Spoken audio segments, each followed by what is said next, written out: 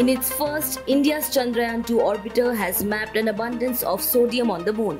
As per reports, the new findings provide an avenue to study surface-exosphere interaction on the moon that would aid development of similar models for Mercury and other airless bodies in our solar system and beyond.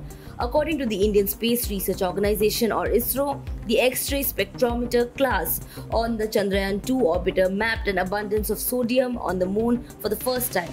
In a statement, ISRO said that the Chandrayaan-1 X-ray fluorescence spectrometer or C1XS detected sodium from its characteristic line in X-rays, which opened up the possibility of mapping the amount of sodium on the moon. The space agency said that the Chandrayaan-2 Large Area Soft X-ray Spectrometer or class, built at the UR Rao Satellite Center of ISRO, provides clean signatures of the sodium line thanks to its high sensitivity and performance. A recent study found that a part of the signal could be arising from a thin veneer of sodium atoms weakly bound to the lunar grains. Chandrayaan-2 also found a diurnal variation of the surface sodium that would explain the continuous supply of atoms to the exosphere, sustaining it.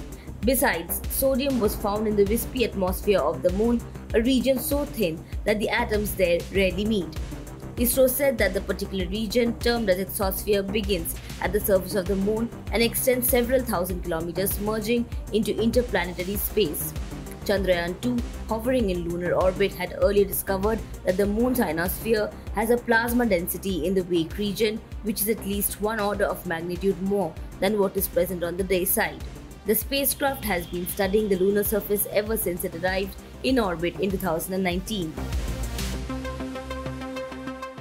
Subscribe to Oneindia channel and never miss an update.